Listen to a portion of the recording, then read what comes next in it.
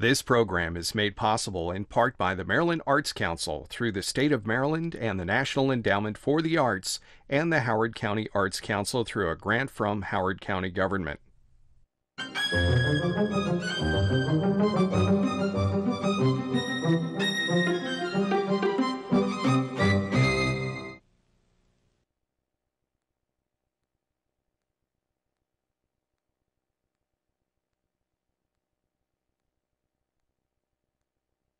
Welcome to The Writing Life, sponsored by Hoko Palazzo, the Howard County Poetry and Literature Society. I'm Carrie Brown, and I'm delighted to be here today with Edith Pearlman. And I'm delighted to be here. I want to begin today really by congratulating you, Edith.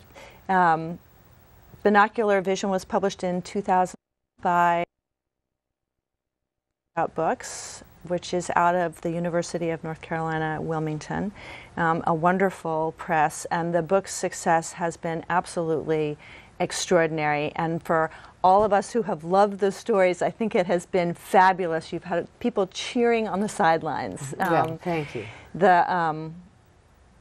As Anne Patchett said in her introduction to the book, these are lines I know you're familiar with, "What you have in your hands now is a treasure, a book you could take to a desert island, knowing that every time you got to the end, you could simply turn to the front cover and start it all again."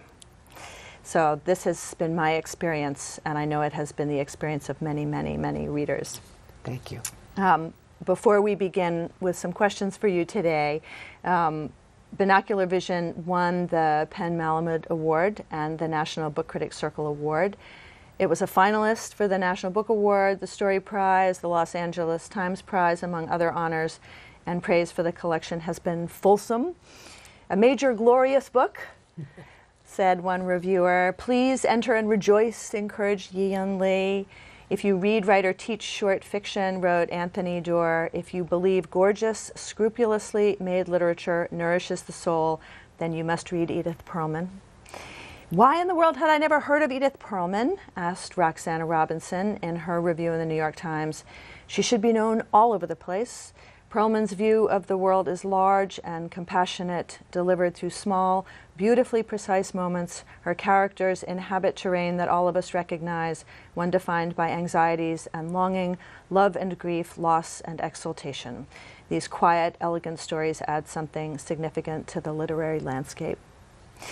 Binocular Vision has been an extraordinary success, but it's important, I think, to establish that the collection arrives in the context of a long and very distinguished career. 3 previous story collections, How to Fall, Love Among the Greats, and Vakita, which have won their own awards along the way, many distinguished awards for those collections as well. You've published some 250 works, so short fiction and nonfiction, including travel essays, I know. Stories selected for Best American for the O. Henry Prize stories, New Stories from the South. You've been a steady contributor to many literary journals, Atlantic Monthly, Antioch Review, Shenandoah, lots and lots of them. And I know that you have credited those magazines with their role in the conversation about the American literary landscape. You've really populated those journals. And clearly for you, those journals are an important way to put stories out before the public. So your work has been a great pleasure and a great success, of course, for many, many readers, and many congratulations to you. I thought we could start today with reading a bit, if you would. You read, of course, last night from Inbound, and I have a very short section I'd like for you to read today. If you've marked it, so just the bottom of the page here, down to this break. The story is, of course, about a young girl, Sophie, who goes with her parents on a day trip to Cambridge with her parents and her younger sister, Lily, who has Down syndrome. And in the course of the story, Sophie and her parents become separated. It's a terrifying story. It's a story of very high anxiety. And we never know, really, what will happen until the end of the story. And the section I want you to read is when Sophie is standing in Harvard Square at the kiosk the news kiosk, with which many people, of course, are familiar, and looking up at all those journals. So if you would just read that section, that would be lovely. Sophie, wriggling one arm out of the backpack, decided to start with the French newspapers. She was to study French next year anyway, with the rest of the special class, but she was pretty sure she wouldn't soar with the new subject. She was tied to her first language, hers and Lily's. Still, she'd learn the rules. She'd listen and sometimes talk. Now, staring at Le Monde, pretending that the man with the earmuffs had gone home, she let her eyes cross slightly, the way she wasn't supposed to, and she melted into the spaces between the paragraphs until she entered a room beyond the newsprint, a paneled room lit by candles, walled-in leather volumes, the way she had wanted the fifth biggest library to look. Though more books had been written than she could ever read, she had realized that in the library she had visited. She would manage to read a whole lot of them in golden dens like the ones she was seeing. She would read as many as her parents had read. She would grow as large as her parents. Like them, she would study and get married and laugh and drink and hug people. Steadied by this vision, she let herself look further. Her life would be lived in the world, not in this paper house. She foresaw that. She foresaw also that as she became strong, her parents would dare to weaken. They too might tug at her clothing, not meaning to annoy. Lily would never leave her. "She will always be different, darling," her mother had said. At the time, Sophie had thought that her mother meant, "We will always be different." Now she added a new gloss, "I will always be different." She felt her cheek tingle, as if it had been licked by the sad, dry tongue of a cat. At full growth, Lily's head would be almost level with Sophie's shoulder. Lily would learn some things. Mostly, she would learn Sophie. They would know each other forward and backwards. They would run side by side like subway tracks, inbound and outbound, coextensive. She had to return to her family now. She had to complete the excursion. She moved her free arm into the strap and settled the backpack on her shoulders. She walked past the man in earmuffs without saying goodbye. Wonderful. Thank you. I love that story. And I wanted to ask you to read that section because it seems to me typical of the extraordinary degree to which you are knowing about the experience of children, and especially young adolescent girls. So I think, of course, about Sophie, who's sort of just below adolescence, really, but also about the title story from Binocular Vision, in which the protagonist is a young girl, and Luann Zarubin from Girl in Blue with a Brown Bag, or Angelica in Gransky. You're so smart about these sharp-eyed, smart, I think unpolished was actually the word that you used to describe Luann when you read that story at the Penn Malamud. I wonder if you could talk about what it is about adolescence or what it is about young girls that attracts you. How do you know so much about the way they are in the world? Well, partly because I was one, and probably for a prolonged time, the way people are today. I may have been an adolescent from 24 to 40. And partly because I have observed them, partly because I have a daughter. But I think young girls on the brink of life, on the brink of sexual knowledge, on the brink of perhaps marriage, are very interesting. They are confused. They themselves are often wise. They themselves are often foolish. So there's much to delve into in the world of the adolescent girl, and I enjoy it. I also like old people. Yes, I've noticed that too. Lots of stories in which we have old people and young people together, and you have them interacting. Of course, Girl in Blue with a Brown Yes. Bag is a wonderful example of that. So you also like that old people and young people trying to understand one another. One another, yes. As well.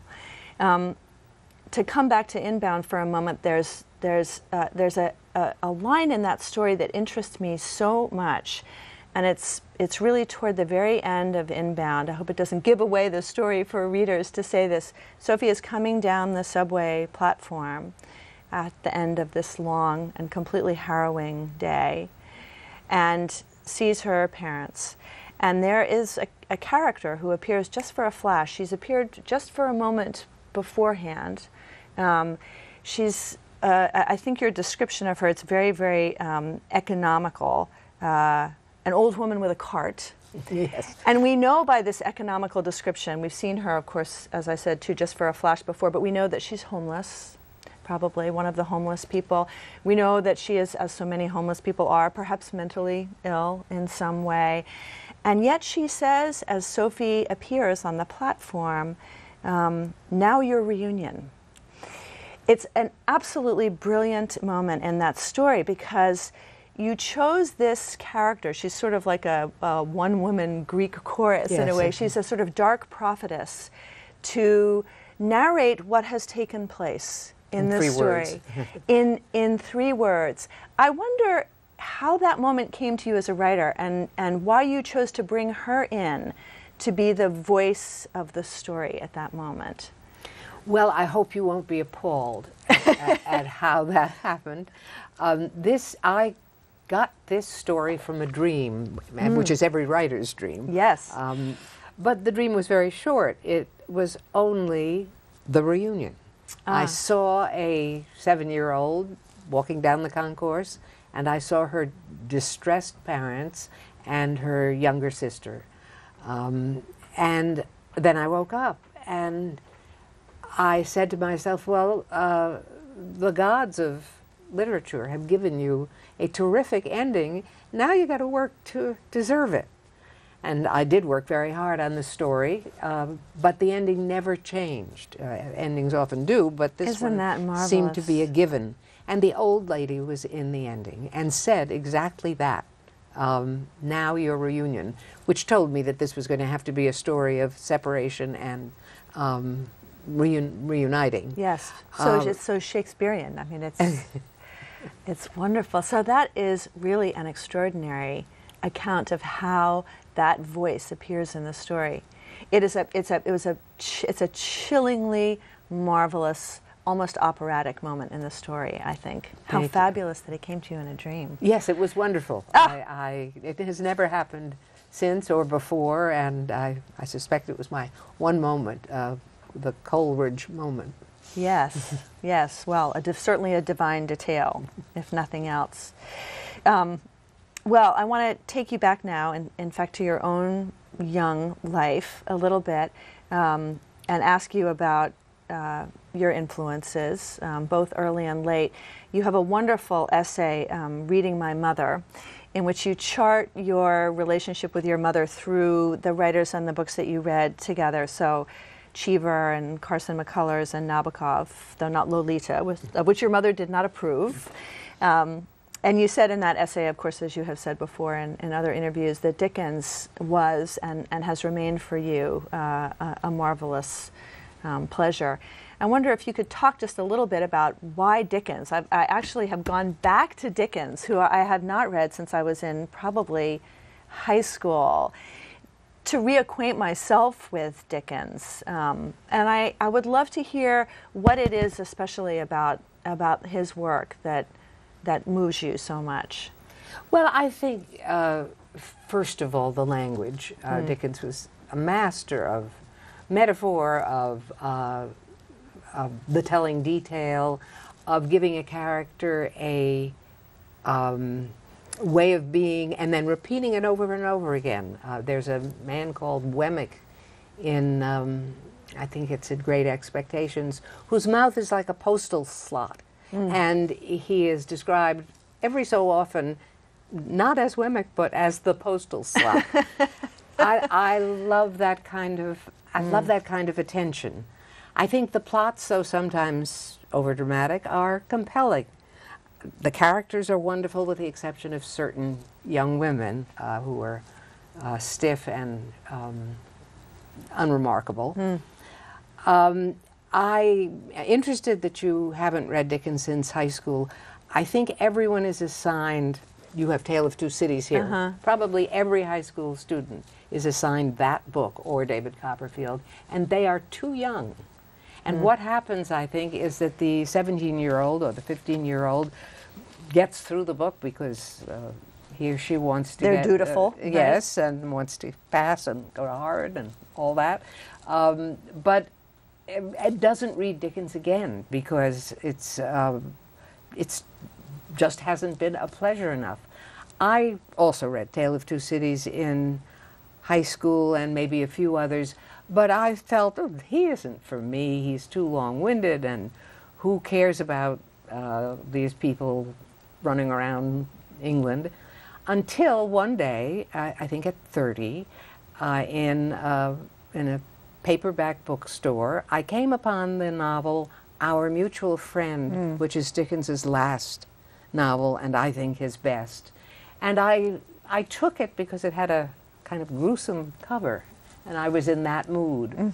And then I put it on my table and didn't read it for another few months. But when I did read it, I realized that I was in the presence of a master, which I hadn't realized at 18, and how lucky I had been to pass that store, that aisle, and see that cover.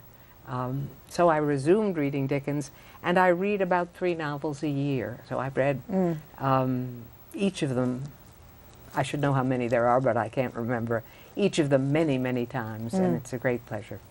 So you're mostly then a reader of stories if you are only reading 3 novels a year. Oh, no, but I read other novels. Ah, okay. Oh, you read 3 of his? 3 of his a year, yes. Okay. Yes. Okay. Yes, just to keep up our friendship. Okay. Well, I'll have to go look now for that. I mean, it really did pull me back to Dickens. Chekhov, I think, is also a writer like that you're forced to read in college. I was too young to read Chekhov. It wasn't until I was 40 years old that I somehow rediscovered those stories. Actually, I think it was the anthology that Richard Ford, yes, that's with a good that beautiful, beautiful introduction that he wrote. And he says in that introduction, people have been telling me that Chekhov is wonderful. I didn't think he was wonderful. Right. So you have to be old enough to I think, appreciate the brevity, the economy, and as in the lady with the little dog, what he suggests rather than says, what he trusts the reader to understand. Yeah. Well, now we will all go back to Dickens. Dickens, Chekhov. Yes, with renewed enthusiasm and ability, presumably too. I think one of the most striking things about your stories is the extraordinary bedrock of general knowledge that rests within them. They're so smart about so many things, about history and about music and about literature and art and travel and the world. There's a character in one of your stories, Gail, in The Little Wife, who's a teacher, and she calls herself, I think, a pseudo-erudite. She's very funny, as of course many of your characters are. I wonder if you would talk just a little bit about your own education. I know you went to Radcliffe, and about how you have come to know so much about so many things. Well, thank you. I don't.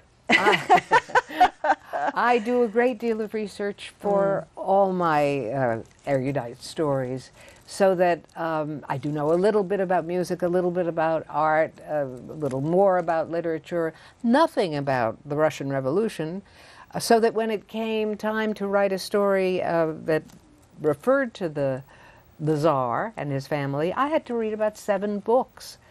So that is where I get my erudition. I get it from the library. From the erudite. From the right? That's right. I'm a pseudo erudite, just like my character. So you are a researcher. I am a researcher. I love to read. Yeah. Well, that's not so surprising, I guess.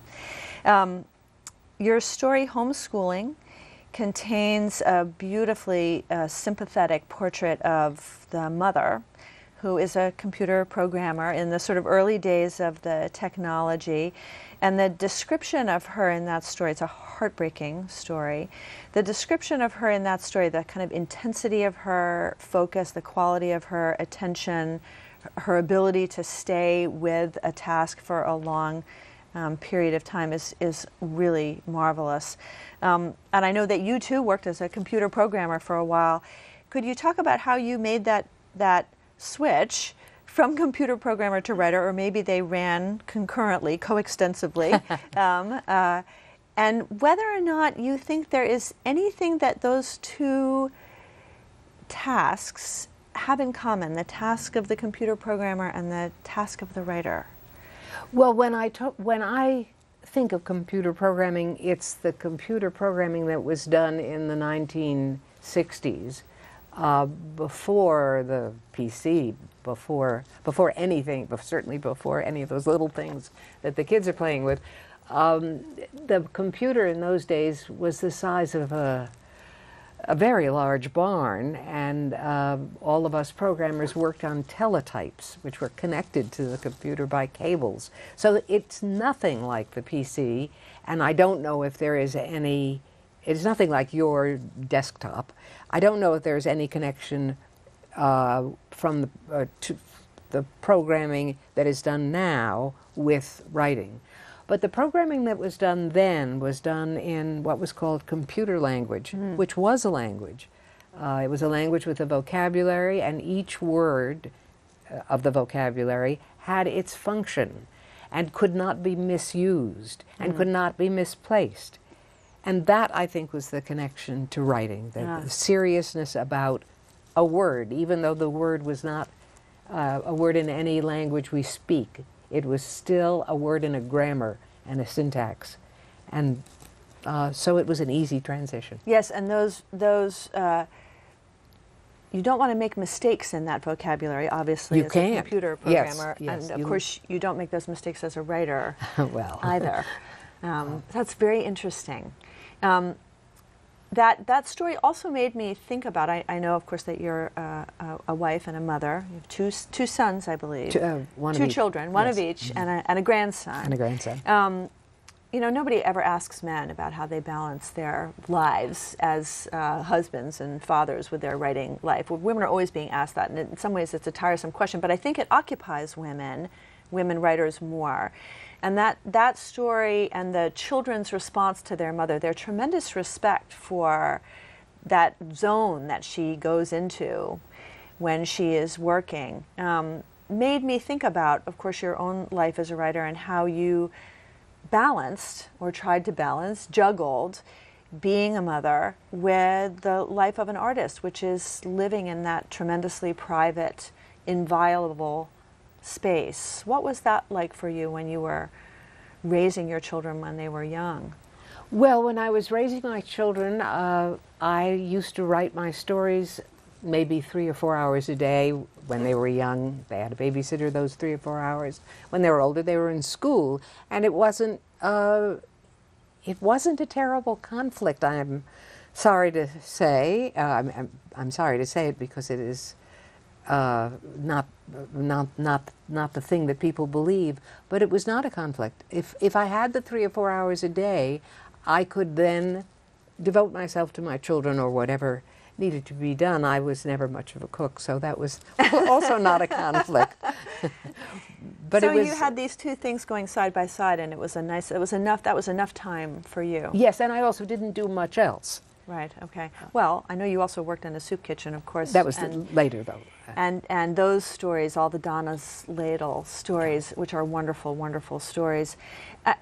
I want to ask you, and this question comes from Donna's Ladle, really from those stories, but also from something I'm very aware of in your work, which is the degree to which characters feel or are aware of their responsibility, their ethical responsibility to what we might sort of quaintly call the poor, refugees or people who are unfortunate. And of course, your relationship with Rose Rappaport Moss and her own gaze out into the world in a sympathetic fashion, looking at people who are immigrants, who are transplants, who are exiles. Mm-hmm. I wonder if you feel the poor are always with you. I think there's a moment in one of your stories in which, I can't remember now who the character is, says it to another character, says it to Peter Loy. She says, you feel the poor are always with you. Do you feel the poor are always with you? Well, it would be grandiose to say so, I think. But yes, I feel not necessarily the poor, but people with misfortune. Yes. Are never very far from my mind. The sick, for instance. Yes. And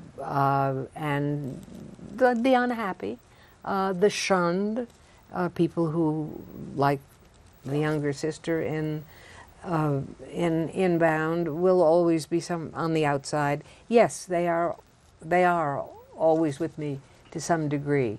I do have fun writing about people who are having fun in life and not having bad luck, but I don't tend to them too much. They can take care of themselves. So I write about people in bad situations, perhaps economic or perhaps health or perhaps political. Well, and outsiders, too. And outsiders, I think. yes. Many of your stories, of course, there's a great geographic range. Many of the characters in your stories are travelers, are tourists, are visitors, and that role of the outsider is also obviously of interest to you. Yes.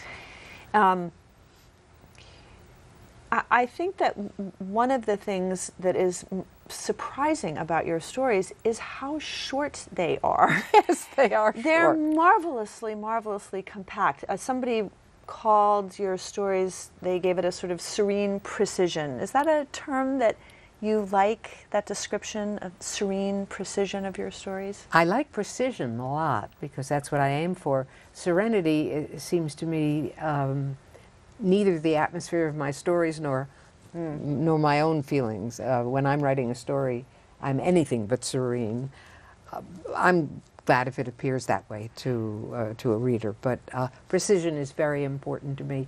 As I said last night, I don't want to take up too much of people's time, so I make my stories as economical, precise. I use as few words as possible. Well, that serene surface, I think, rides over these tremendous emotional landmines, these huge fault lines, which, of course, the story then reveals.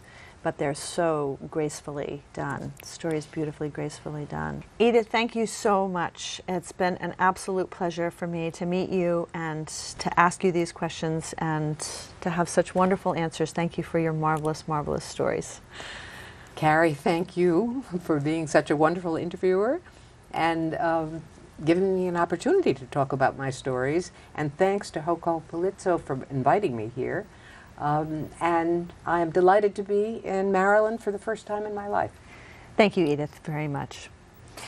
This has been The Writing Life, sponsored by Joko Polizzo, the Howard County Poetry and Literature Society. I'm Carrie Brown, and I've been speaking today with Edith Pearlman.